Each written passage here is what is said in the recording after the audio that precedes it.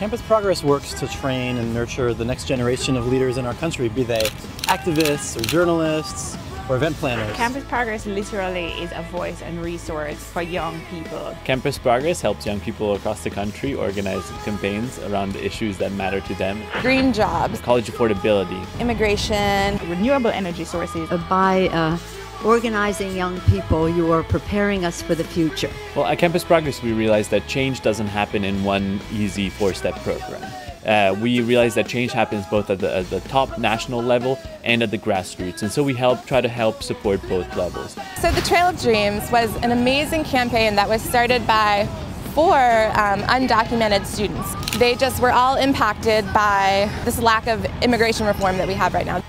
Just look around this room. This is a much more interesting crowd than it would have been 30 years ago. And they decided to just finally do something about it. They walked from Miami, Florida to Washington, D.C. Campus Progress supported the Trail of Dreams in a lot of different ways. We gave them funding, we helped them set up events along the way, and finally here in Washington, D.C. set up press conferences and a big lobby day so young people could talk to their elected officials and tell them why we need immigration reform now.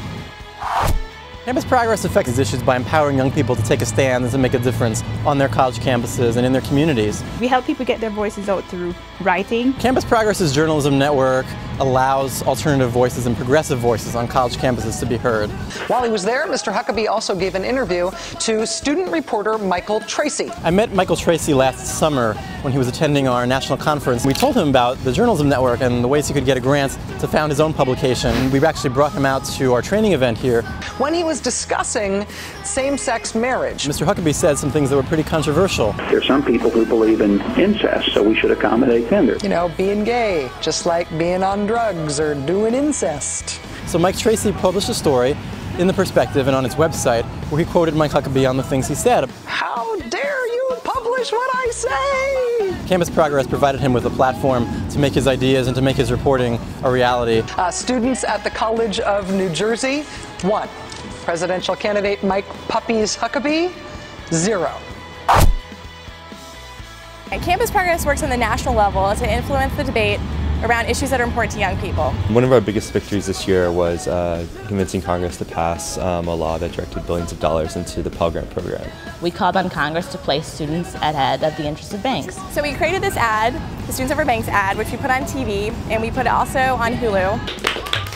I'm so glad you're going to college. Thanks, Grandma. And thank you! Anyone else giving this kid any money? Thanks. I'll take this too. Congress has a choice. Should we give more handouts to banks, or should we invest in our students? The Students Over Banks campaign really brought to center stage the fact that we were giving all of this wasteful money to student loan companies. And so we really wanted to put that choice really clearly between the public and in front of lawmakers. You can either choose students or you can choose banks. You can't choose both. Watching the president sign the Student Aid and Fiscal Responsibility Act into law was a moment unlike any other. So we were really excited to see it pass. It was one of the biggest victories at Campus Progress, and a lot of our partners in the progressive youth movement have seen for a really long time.